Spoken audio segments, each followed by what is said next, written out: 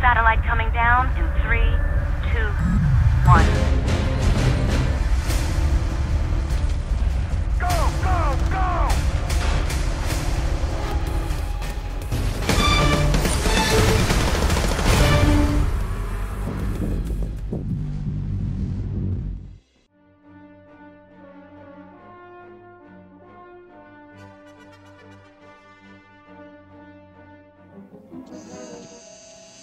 Well, there are 2 banthas down there, but I don't see any... Wait a second. They're sand people, all right. I can see one of them now.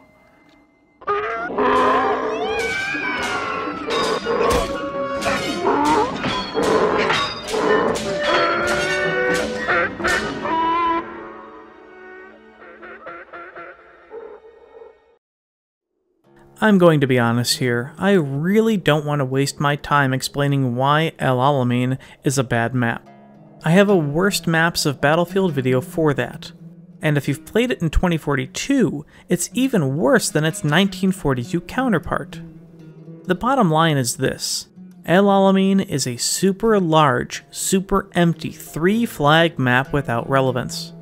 In 1942, it was popular for 2 reasons. It was an excellent dogfighting and casual flying map which included a B-17, and also that it was a masterclass in spawn camping and trolling. What seemed like 75% of the player base spent each round driving across the vast desert just to snipe runway campers, steal enemy planes, jihad tanks and planes, and get more kills in the enemy main than they ever would fighting for objectives in this nonsensical layout. And yet here it is in 2042, with reduced planes, a flimsy B-17, and new uncapped protection ruining most of its original enjoyment. It is blatantly obvious why this map isn't popular. The questions I have are, can it be salvaged? Can it be done with minimal effort? And can it actually be reworked in such a way to make it enjoyable? The answer to all these questions is, unbelievably, yes. And going even further, I believe it can be the best vehicle map of 2042. Introducing El Alamein 2023. Take a deep breath, this is going to be a process. Just like our Battle of the Bulge rework, let's start from the beginning. This is the current El Alamein layout, and yep, it's certainly a thing. El Alamein is known for its vast size, but it is truly too much. It was too much in 1942, and it's still too much in 2042. The very first thing we are going to do is redraw the map boundary by cutting out about 20% of the southern portion. This automatically voids the existing C flag, which won't be used at all anyway. In fact, because this area is not in use, this flag and any assets can be deleted entirely to improve map performance if necessary. This action will right away better focus 64 players in larger groups and make engagements more common. It will also help direct players in the directions we want. One extra note about this new map border. You will notice the yellow sections beyond certain boundaries. Since the map border overall has been scaled down, we will need to provide extra space beyond this border for the jets to maneuver and dogfight.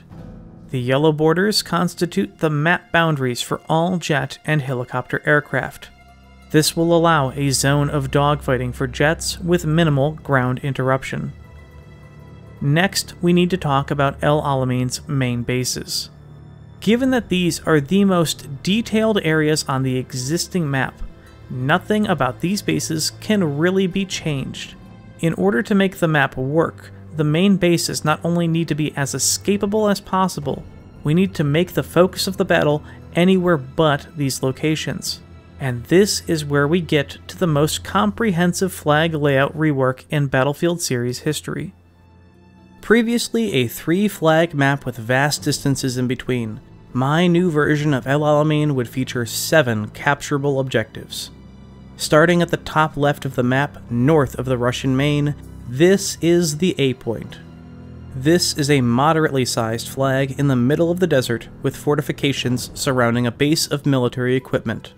This flag would be created by combining the entirety of the northwest base on Stranded with the large hangar found on Exposure. Fulfilling a role as the forward military base, it would begin the round pre-captured by the Russian team. If it is possible, I would add a vehicle deployment icon here to allow light transports and tanks to spawn and cut down on the drive distance to nearby flags. However, this vehicle pool icon must be limited to these 2 vehicle pool types, something that hasn't been done before in 2042, especially with other deployment icons elsewhere. Several tank assets from Stranded complement this purpose as a forward tank base. Next, the existing A flag will now become the B flag. It will also be shifted slightly eastward off of the hill that it currently sits on. It will now lay almost equidistant from each of the main bases. This flag will now serve as a communications array and will be one of the largest on the map, not only featuring some of the original map assets, but several of the communications equipment from Exposure and Orbital, ranging from multiple radar domes, support structures, satellite dishes, and additional construction equipment. The third flag on the map is the new C flag, found directly east of the B flag and only a moderate distance away. This is now the most northeast flag on El Alamein. This is the new village power station, and will center around the majority of the structures seen on the F objective of Flashpoint, including the main office, solar panels, generators, and surrounding support buildings. Like the B flag, the C point radius will also be extremely large, allowing for longer fights and vehicular captures. Between the B and C flags, a massive overhaul will take place and transform this formerly empty wasteland into the most detailed zone of the map. Starting from the C side, a small batch of military structures will be added from the US main base on Arica Harbor, complete with stone walls and an office building. Forming a southern ring will be a cluttering of shipping containers, a sizable warehouse and additional construction equipment, a construction site for those said materials, more containers and small hangars, and finally an additional new construction site. Filling in the massive gap in the center will be a large town built using the large asset chunks from Hourglass. This village and the surrounding structures create a zone of substantial cover for players to fight over as they push for either the B or C flag. Before you ask, yes, this visual concept does not take terrain into account too much, and several dunes may need to be adjusted or flattened to complete the area. These 2 flags and the area between will be a major focus of the updated design. The 4th flag of El Alamein will be the newly placed D flag atop the hills of the significant mountain range. A flag near this location was always needed to cut down on distances between the flags and improve map flow. This flag will lie closer to the Russian main, and as such is to their advantage while not directly being a gimme flag.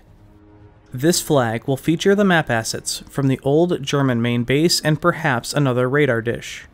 Ideally, I believe the perfect structure to include here is the old Damavand-esque flag location from the original 128-player Breakaway, but parts of this asset might need to be recolored since it was originally a snowy environment.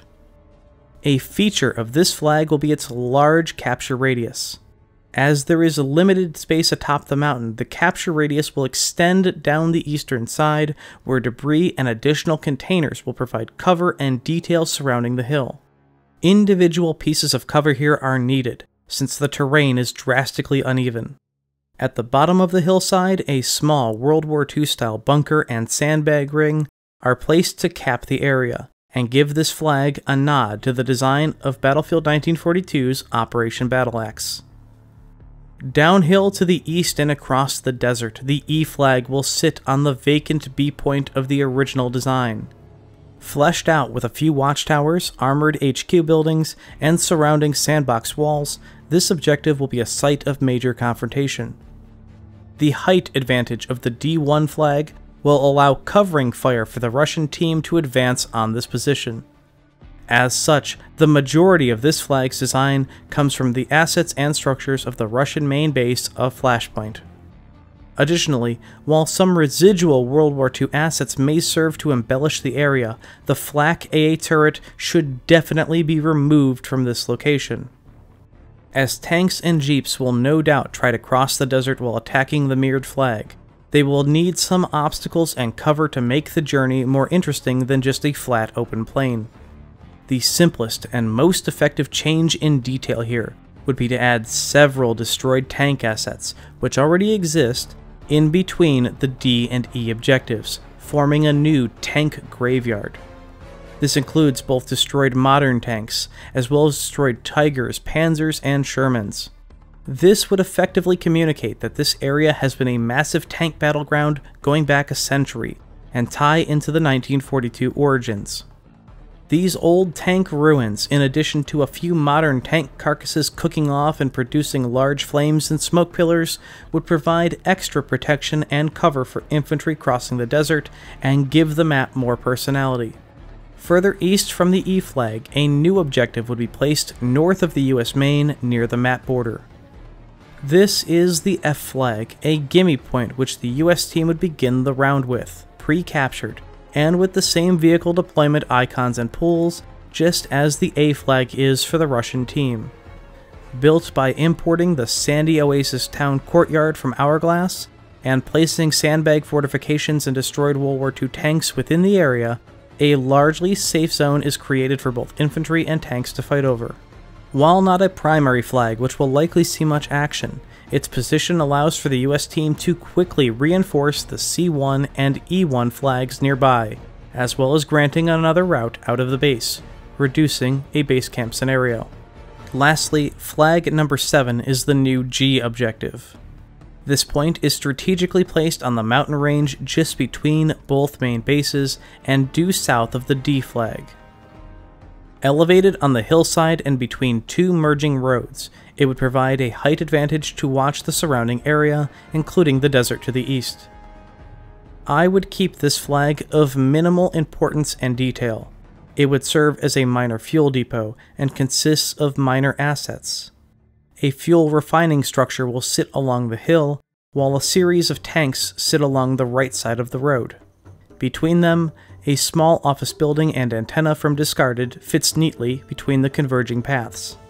Ultimately, while this flag completes the inner trifecta of the D, E, and G points, its purpose is in reality a bonus escape route out of each team's main base, and as a pull flag, which is one which exists mostly to pull a few players from each team away from the major battle zones and prevent an overwhelming grind in those sectors.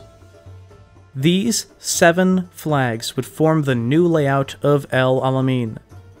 The amount of flags and their positions allow each team a minimum of 3 direct routes out of their main bases, preventing base camping and creating more dynamic gameplay.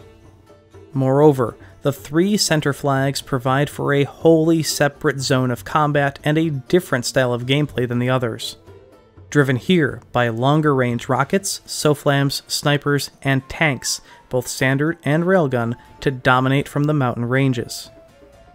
The outer ring of objectives, A, B, C, and F, will be a more flat battleground, although some cover will exist in the form of the sand dunes and new flag structures. This route, incentivized by granting pre-captured gimme flags to both teams, will provide a standard route for players to clash between the B and C flags, and hopefully out of range of the long-range lock-ons of the center sectors. To make the routes clearly identifiable, a new road system will traverse the map from flag to flag, originating from the main bases for map clarity. With regard to map detail, there would be 2 other alterations. First, some of you might be wondering about the routes of the roads out of the US main. Why isn't there another route going directly through the desert toward the E flag? Well, we need to consider that this map is not going to be played in 1942, but 2042. And as a result, we need to take account of new mechanics, vehicles, and technologies. Sure, The US and Russian mains may not be enterable, but they sure as hell can be fired into. And there are a lot of long-range weapons and tanks which can do this, especially from the high ground positions of the D and G flags. So, as a protective measure, I would create a new mountain range just northwest of the US airfield, starting from the small oasis here and reaching just short of midway between the E and F flags. The terrain type of this range also needs to be precise. You cannot allow Russian tanks and infantry to easily climb the mountain range from the west and shoot into the US main. This side of the hill would need to be much steeper and far more rocky to prevent this. Conversely, the eastern side should be much more of a slope, allowing some US tanks to climb to the summit and provide counterfire at the enemy tanks sitting on the Russian flags of D and G from an equivalent altitude. While it is possible that Russian players may attempt to mountain goat to the top of this range, this should be countered by the easy access the US team has to the top from their side, the amount of new vehicles coming out from their base, the helicopters in the air nearby, the desire for greater kills at other flags, and the locations of the E and G flags, which, if in control of the US team, would have a clear line of sight onto this western ridge. The final alterations I would make to the map is by adding a single flak AA gun from the original Alamein into each main base. A further substantive change would be to the Russian main. A new mountain range of this scale is unnecessary on this side of the map, and I already believe it to be much more difficult to contain the Russian team in their base. Regardless, as a safeguard, I would add 2 more of the radio antenna towers found on many 2042 base maps to the inside of the Russian base. In the unlikely event of a strong US team pushing west, the RU team could zipline to the top of these towers and use javelins, SOFLAMs, and other tools from a height advantage against the camping US tanks. As we come to the end of the terrain and flag layout restructure, it really needs to be reiterated. This map is still enormous, even with cutting out a good chunk of it. Ergo, it is obvious that this new El Alamein must be a vehicle-heavy map. However, I would want this version to avoid the blanket vehicle counts of the current 64 and 128 player 2042 maps, and be more specific to its own map design. This also assists with balancing out the total vehicle budget of the map. Although it is currently not public knowledge what the maximum vehicle count threshold is, we can use Portal's custom editor to see that a maximum of 48 vehicles total is currently allowed. On this version of El Alamein, and using that cap of 48 as a rule, it is ideal that the vehicle pools of each team resemble the following: 2 fighter jets, 2 attack helicopters, 1 air transport, 6 heavy armor, 2 light armor, 1 armored transport, and 6 light transport. There is some explanation needed for these counts. I'll start with the light transport count. With many large maps having up to even 8 light transports, I decreased it to 6 per team. While I will detail the rest of the vehicle pools in a moment, part of this decision to limit main base light vehicles is to free up extra transports which can be placed as neutral pre-spawn vehicles at certain flags. These flags being A, B, C, D, E, and F. If the vehicle budget allows for more light transports, the amount from the main base can be increased back to 8, though I would prefer to see them as neutral vehicles on each flag. 2 fighter jets per team allows the map to retain its dogfighting 1942 origins. The number of enemy vehicles on the map gives these jets plenty of targets to choose from, and they will also assist with the multiple attack helicopter threat. Lastly, in order to maintain a bit of balance and prevent spawn camping, only 1 of the 2 jets per team will spawn on the main base runway. The other will spawn in the air. If this is not possible, both jets should just spawn in the air like any other map, regardless of the pre-existing airfields. Next, we have the 2 attack helicopter pool, which constitutes attack helicopters, scout helicopters, and stealth helicopters. I settled on 2 helicopters for 2 reasons. First, these would help keep the tank numbers in check, and second, they themselves would be kept in check by the potential of enemy tanks, jets, and mobile AA. Speaking of mobile AAs, the light armor category should allow for 2 of either the Wildcat or CRAM. Allowing for 2 mobile AAs is reasonable on this map because of its size, and because of the potential of players to configure their Wildcats for anti-armor play and not anti-air. I would also like to see only 1 air transport on this version of El Alamein due to their current size and map-breaking potential. Reducing the count on this pool might also allow for greater tank numbers, which is preferred for the theme of the map. The transport helicopters, as well as the ground-armored transports like the MAV, have a negative effect on map gameplay. Each of these vehicles can fit up to 6 players, which means that depending on the round, just 2 or a combination of both vehicles renders an entire third of a 32-man team occupying a vehicle seat and not playing for flags. For this reason, I would only allow 1 armored ground transport to that group as well. Finally, there is the heavy armor pool, consisting of what I hope would be 6 tanks per team. Once again, keeping with the history and design of El Alamein, it should remain a tank-heavy map. Part of the reason why I designed the flag layout to slightly favor the US side is because of the potential for multiple railgun Tor tanks to sit on the Russian mountain range and wipe out all air and ground vehicles with hit-scan-like precision from insane ranges. While not a certainty, I would prefer to be proactive to the threat of coordinating Tor railgun tanks and make the strong recommendation to remove the railgun Tor tank from this map's vehicle pool altogether. Either way, the flag and road designs should keep tanks circulating the layout since the amount of flags on the map cannot be camped from a single position. This is my remastered experience for El Alamein in Battlefield 2042. We have covered the flag layout, the map terrain, points of interest, and legacy immersion, assets to be ported in, and a new vehicle count. This version of the map provides 2 vastly different zones of combat for alternating styles of gameplay with properly spaced out flags in order to prevent base camps and spread tank battles evenly. The increased objective count and closer distance should prevent it from being too much of a walking simulator. The elevated mountain range near the US main base balances out the verticality of each side, preventing a BF4 Silk Road style turkey shoot.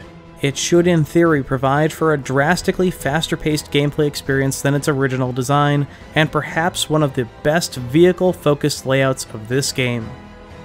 And there you have it, a completely reworked, rescaled, and re-energized El Alamein for Battlefield 2042. This is El Alamein 2023.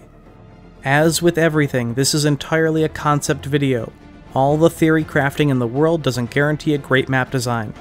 However, with my experience with Battlefield over 20 plus years and knowledge of Battlefield map design, I feel that this redesign is a major improvement over the original. And what a shocking difference it can be.